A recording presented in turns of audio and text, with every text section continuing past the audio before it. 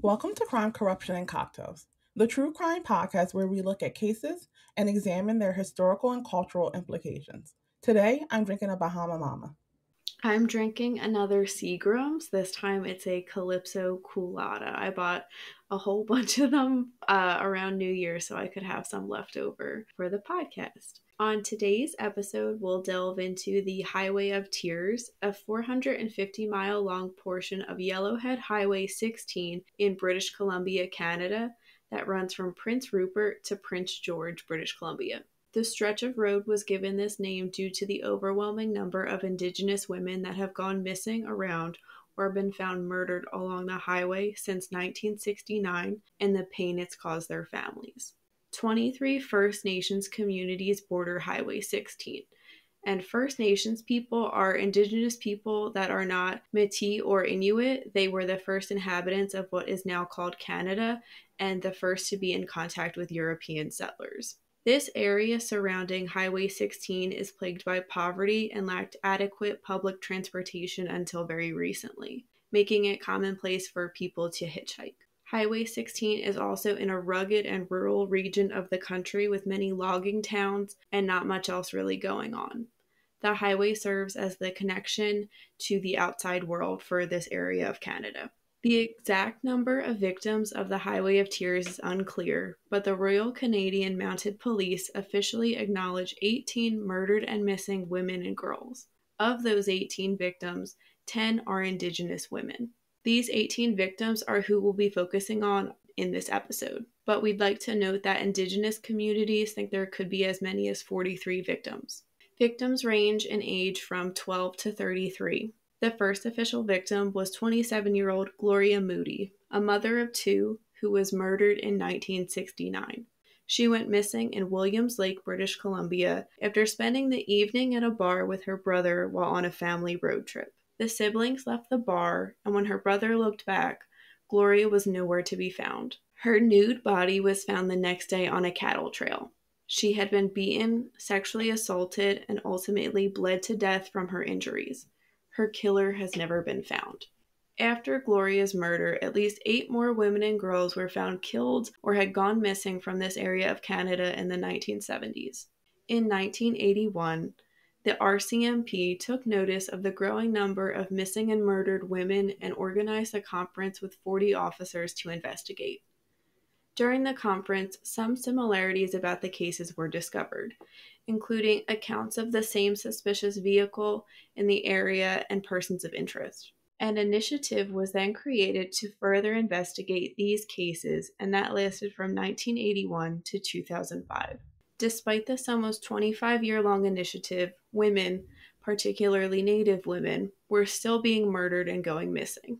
In 2002, Nicole Hoare, a white tree farmer from Alberta, went missing while hitchhiking on the way to meet her sister and has yet to be found.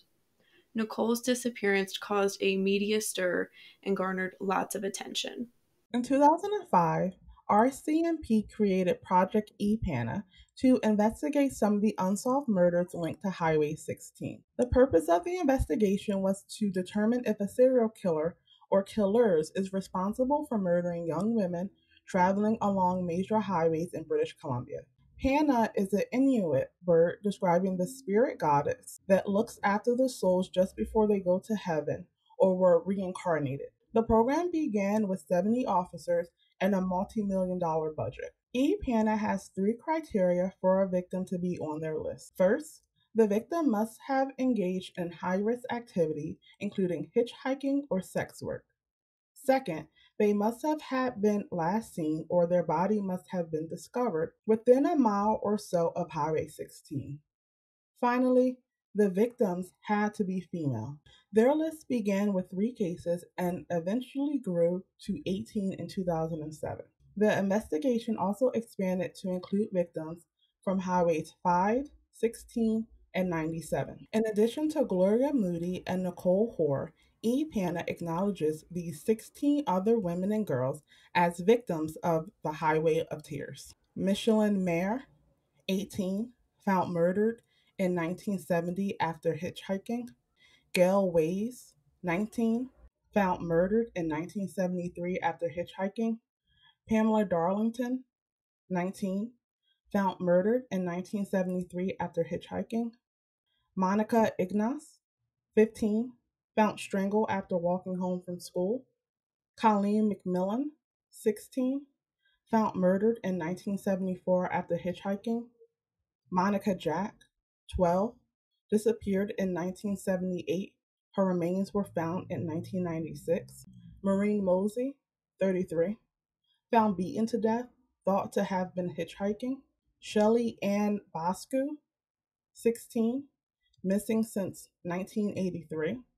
Alberta Williams. 24. Murdered in 1989 after spending the night at a bar with friends. She had been sexually assaulted and beaten to death. Delphine Nicole. 16. Missing since 1990 after hitchhiking.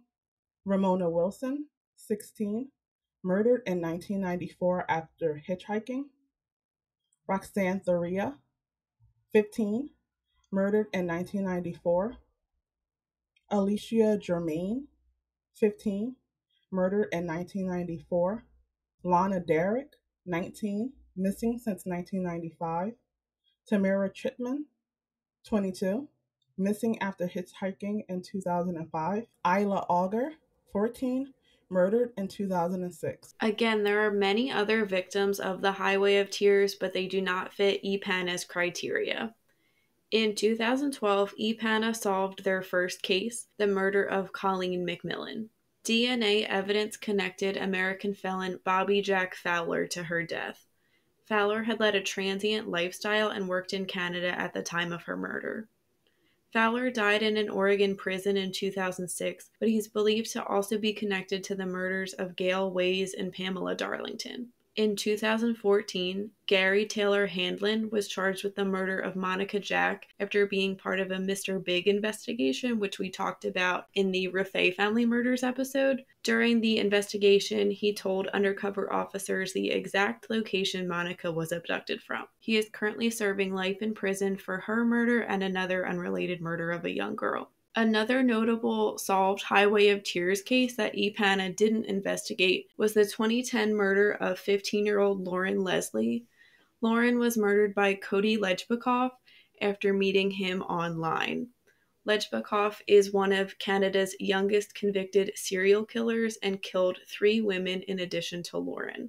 Several other Highways of Tears cases not investigated by EPANA have been solved, but a majority do remain unsolved. The RCMP reports that since the creation of EPANA, it has collected 750 DNA samples, conducted 2,500 interviews, investigated 1,413 persons of interest, and administered 100 polygraphs. No new cases have been added to their investigation since 2007, but we want to stress that that does not mean that women and girls have stopped being murdered or going missing from this area. EPANA has unfortunately received numerous budget cuts, which has caused them to drop cases and reduce staff. As of 2016, they were working with just 8 investigators, which I think that might have gone up. I couldn't find an exact number. But Staff Sergeant Wayne Clary has admitted to victims' families and the media that some cases may never be solved. He believes that people within these communities coming forward with information is the most realistic way for these cold cases to be solved. The RCMP as a whole has been criticized for the way the Highway of Tears cases have been handled, and they have been accused of racism and not taking the cases seriously since many victims were involved in sex work. According to some families of the missing and murdered Indigenous women and girls, the police had assumed that many of the women were drunk, prostitutes, or had consented to sex before their disappearance or murder. Ramona Wilson's mom even said the police blamed her for creating an unhappy home life for her daughter. And Ramona was considered missing for 10 months after she disappeared before her body was eventually discovered in 1994. So with that, I'm assuming they thought she ran away, which I feel like we say that in just about every case. The police think someone ran away when they didn't. In October 2015, an email scandal involving government officials in British Columbia arose. The province's Information and Privacy Commissioner released a 65-page report stating officials triple deleted all emails relating to the Highway of Tears and therefore breached the Freedom of Information and Protection of Privacy Act. And triple deleting means permanently deleting these emails. Someone really had to go out of their way to do this. Many of the permanently deleted emails were related to meetings the Transportation Ministry held with First Nations communities in order to create safer travel options. A former executive assistant to the transportation minister tipped off the commissioner about the deletions and said he blew the whistle because his father had been murdered and he felt sympathy for the Highway of Tears families. Since then, multiple officials have resigned or been fined for their actions. Families, not police or media, have been responsible for spreading the word about the highway's dangers and victims. They've initiated awareness campaigns and held a symposium in 2006 that made 33 recommendations to the government in the areas of victim prevention, emergency planning and teen response, victim family counseling and support, and community development and support. Because of their distrust with the RCMP, many families rely on private investigators to look into the cases of their missing and murdered loved ones. One of these investigators is Ray Mahalko, an ex RCMP officer who offered free services to the victims' families and made it his mission to solve the Highway of Tears cases. Mahalko regularly traveled 800 kilometers from his home in Vancouver to interview people and search for clues. In Canada, private investigators have much of the same power as the RCMP, but RCMP officers were territorial and felt Mahalko was stepping on their toes. Some families say they are in touch with Mahalko more than the police. In some cases, Mahalko has passed information and leads on to the RCMP and hasn't heard back.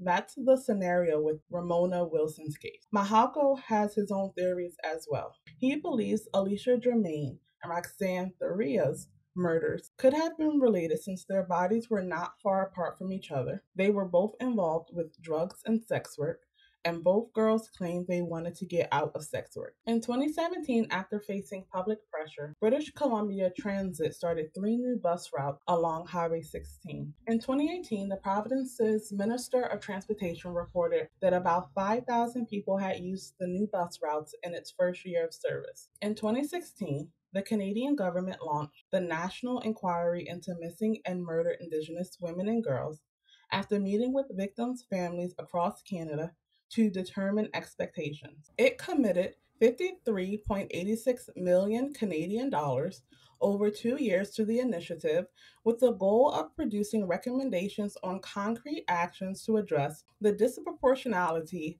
of high rates of violence towards Indigenous women and girls in Canada. They set out with a focus on prevention in addition to tackling issues of systematic and societal discrimination, but was criticized for lacking the transparency and inclusiveness it was intended to have. In 2019, the final report was completed and presented to the public. The report spanned more than 1,000 pages and contained 231 individual calls for justice and legal imperatives, including supporting Indigenous-led prevention initiatives in the areas of health and community awareness, and amending the criminal code to consider violence against Indigenous women and girls as an aggravating factor at sentencing. The report declared that the violence against Indigenous women, girls, and two-spirit, lesbian, gay, bisexual, transgender, queer, questioning, intersex, and asexual people is a, quote, national tragedy of epic proportion, end quote. Further, they stated, quote, to put an end to this tragedy, the rightful power and place of women, girls, and two-spirit, lesbian, gay, bisexual, transgender, queer, questioning, intersex, and asexual people must be reinstated, which requires dismantling the structures of colonialism within Canadian society, end quote. So today, that seems to be where the Canadian government is at with helping Indigenous women and girls to not experience these crazy rates of violence. Like Dell did say, the last report went out in 2019, and we all know 2020 was kind of a crazy year. So I'm not sure if maybe things didn't really get done because of that or what. I haven't really been able to see where they're at right now in their research. But we did want to thank multiple groups and activists who have really pushed the government for this much needed call to action. We'd like to thank activists, Amnesty International, the Native Women's Association of Canada, Walking with Our Sisters, journalists taking their time to cover these cases and injustices, and private investigators like Ray Mahalko. Del, do you think more of these Highway of Tears cases will be solved? Honestly, without more people like Ray Mahako, no. I don't think that these cases would be solved if the power solely rests within the hands of the RCMP. I don't know what to think. I feel like some of them will be solved, but then at the same time, like you're saying, I don't really know what the RCMP are doing. I don't know if this inquiry is going to light a fire under their asses, but it seems like they've really just screwed everything up for these poor people. And unfortunately, I do kind of agree with Sergeant Clary's comments about how some of these won't be solved. And I don't want to say it's up to the communities because that's putting too much pressure on them. But I understand what he means when he says people coming forward, acquaintances, people that know someone that knew Ramona Wilson or Alberta Williams, they will help solve these cases. Yeah, I agree with you. I mean, definitely in this case, but in a lot of cases, it's really the people that have the most interactions with you that can give better clues as to who would want to do you harm. I will say too, Ramona Wilson's mom made a good point. Her name is Matilda Wilson. She was interviewed by a Canadian news outlet, and she said, "It's a 20-year-old case and nothing has come up. I can understand where the investigators are coming from because her body had been laying out there for 10 months and there was rain and snow and sleet." So stuff like that is not working in investigators' favor to help solve these cases. And Sergeant Clary had mentioned this too, that some of these cases are stranger violence, which is difficult to solve. We know that so many of these women were last seen hitchhiking. A stranger is likely picking you up if you're hitchhiking, and a stranger can drive you to God knows where and dump you off. And that's another aspect related to the case. We mentioned in the beginning that Highway 16 is very rugged and rural, and there's lots of little roads off the main road where someone can dump you and then they could never find you. We mentioned that Lauren Leslie, who was murdered by Cody Lejbikoff, she was found because the police actually saw Lejbikoff like driving on this like remote logging road in the winter, and they were like, okay, something's up because no one should be out here at this time of year this late at night. And when they pulled him over, they saw that he had blood on him and he had her belongings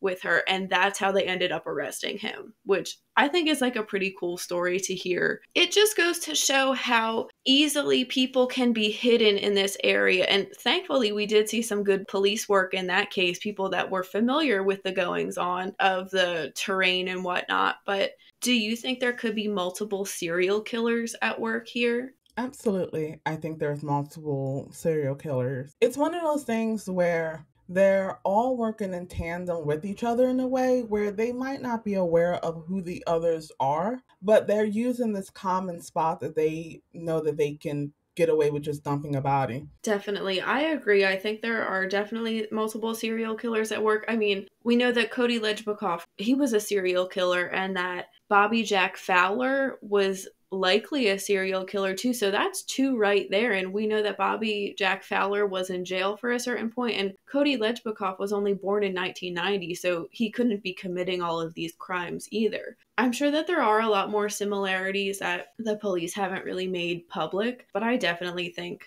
there could be, especially with all the hitchhiking. If someone knows that's a hot spot to pick up unsuspecting victims, I'm sure they would return. Right. It can be a part of a killer's MO. It wouldn't be the first one. It's making me think of the Green River killer who had a similar MO of picking up people that he knew would get into his car. I don't know if anyone listens to True Crime Garage, but they're one of my favorite podcasts, and they've mentioned a few times how for certain serial killers, their car really is like the most important thing for them. They mentioned the Green River Killer, Ted Bundy, and a few other ones, and I'm sure with at least one of these killers, that's the case too on the Highway of Tears. Now, Del, do you think saying that you're looking for a serial killer could hurt these cases? Because I kind of think it does. I agree because I think what happens is it breeds an environment for a copycat. And I think that in addition to that, we just have a cultural fascination with serial killers where we want that to be the case because that's the hot thing. Like, ooh, this is a serial killer case. When in actuality, it could be 27 people all thinking this is a highway that does not have much transportation support, doesn't have many people trailing through it. We know that the weather is going to help us out. Let's all use it. I definitely agree. And I think another aspect too is that it makes people think that they're looking for just one person when there's so many other people out there. I'm sure most people are true crime fanatics out there listening know that most people are murdered or hurt by people they know, not some random stranger serial killer. Not to say that your friend couldn't be a serial killer, but I don't know what the statistics really are for that. But I think it really erases, the violence from people that we know. Alberta Williams was last seen with her friends. I have heard interviews with her sister, and she thinks she knows who did it. And I kind of doubt it was some serial killer she saw on the news. I don't know if there's any names that have been made public in her case. Again, something that Ray Mihalko had said in an interview with him, he thought Alicia and Roxanne's cases were similar, and he thought that maybe a pimp killed them. You could say maybe the pimp was a serial killer, but he's not going out and like stalking victims the same way I guess you would typically think of a serial killer. Right, yeah. In that case, it's more so of a, shady business dealings going awry and then him using murder to try to clean up the mess. Do you feel hopeful at all with this new inquiry, or do you think it's more like a little too late? I think that it's important to have as many eyes on it as possible. So I don't want to say that it's too little too late, but I will say that I hope that they're putting in the time, the money, and the dedication into it, and it not just being something that they're putting out to say that they're putting it out there. Yes, I 1,000,000% agree with that. And I guess I am a little hopeful because all of the calls to action and the like imperatives that it includes, it really is like a widespread thing. It's not just one area that they're focusing on. They're taking in everything from supporting survivors, supporting community health, and getting the criminal code changed to impact sentencing. So that seems promising to me. It's not just one or two little things. That really does seem more like a systemic change. Even their criteria is a little suspect for me because it does exclude a lot of people that should be within it. Like, I'm not sure why they only allow victims to be women. That was actually one of the criticisms of the national inquiry, that it didn't include men that had faced violence too. So I definitely understand where that's coming from. And this is all connected to the violence that Indigenous women face in Canada. Indigenous women are 5 times more likely than any other ethnicity in the country to be raped or murdered. Despite making up only 4 to 5% of the population, Indigenous women make up 16% of female homicide victims. And from 1980 to 2002, there was an estimated 1,200 to 4,000 missing or murdered Indigenous women and girls. Amnesty International released 2 reports within 5 years calling for action on this crisis. They mentioned inadequate police response, disproportional high numbers of Indigenous women in Canadian prisons, and the role of racism and misogyny in perpetuating violence against Indigenous women. It really wasn't until a white tree planter, Nicole Hoare, went missing from the highway in 2002 that the RCMP finally launched EPANA and this investigation, and until the media took notice. Is kind of a reflection of what Amnesty International was talking about and the systemic racism that Indigenous people face, particularly women, in a unique way. Many victims' families did not have high incomes. Many were living in poverty, and therefore they didn't have access to resources. So if you don't have funds to create a reward or funds to even print flyers, you're automatically like a few steps back. And it was because of these funds that Nicole Horr's name really did get out there. Even Nicole Horr's family was surprised at the amount of attention her case was getting compared to the indigenous women, and it kind of made them question things too. Rates of unemployment are high in certain indigenous communities. They're higher than rates of white people in Canada. So again, we're talking about this income inequality and disproportionate access to resources. There's also a general distrust of police in certain indigenous communities. When I was researching, I actually found a story of youth that would purposefully hang out around surveillance cameras in case the police came after them, because that way their behavior would be recorded, which is just so disgusting. And it really mirrors so much that's going on in America too. And because of this distrust of police, there's misinformation and miscommunication. And we see that in that estimated number. So the estimated number of missing and murdered Indigenous women and girls, according to the RCMP, is 1,200. But if you ask Indigenous communities, it's 4,000. And that's because of people not reporting crimes to the police. And like we said, a lot of this goes back to the systemic racism. So, for example, Stephen Harper, the former Prime Minister of Canada, in 2014 stated that violence against Indigenous women and girls in Canada should not be viewed as, quote, sociological phenomenon. He said they should just be looked at as crimes. And this was after a teenage Indigenous girl was found murdered. Her body was discovered in a trash bag in a lake, and it was a case that really shook the nation from what I've heard, and really kind of made people start wondering like what is going on with this crazy amount of violence. And not long after that, he stated that a national inquiry on missing and murdered Indigenous women wasn't, quote, really high on the government's radar, end quote. And he's also claimed that there was no history of colonialism in Canada as well. So this type of attitude that Stephen Harper had is really a byproduct of systemic racism. Another byproduct of that is not addressing poverty, health concerns, violence, issues with foster care, and incarceration rates in Indigenous communities across Canada. All of this led to very visible inequalities in investigations. That's what led to so many activists and Amnesty International putting their life's work into saying something is going on with Indigenous women and girls. Our sisters, our daughters are all being violated and going missing, and their rights are getting taken away. We also have to talk about the stereotypes that are often perpetuated by non-Indigenous people and offensive words that go along with that. So one of the major stereotypes of Indigenous, Native, and Aboriginal people is that they're drunk and violent. Settlers and colonizers used to think of them as savages, really, that needed to be guided because they could not be trusted on their own. So we have terms like half-breed, squaw, which is a promiscuous Native woman, all very harmful. Native women and girls face lots of violence, not just murder and abduction, but domestic violence as well. There's high rates of domestic violence in Indigenous communities. About 1 in 3 Indigenous women have suffered abuse at the hands of her partner. And that's not to say that Native men are abusive. That could be any partner that they have. People say that this also goes back to colonization and stealing and Native men not having, I guess, like the same job opportunities and stuff that they used to have, which then leads to anger, and then that gets taken out on Indigenous women. And of course, that's not everyone's experience. But we've seen this in the Highway of Tears victims. Several of these women were murdered by their husbands. One was even murdered by her cousin, too.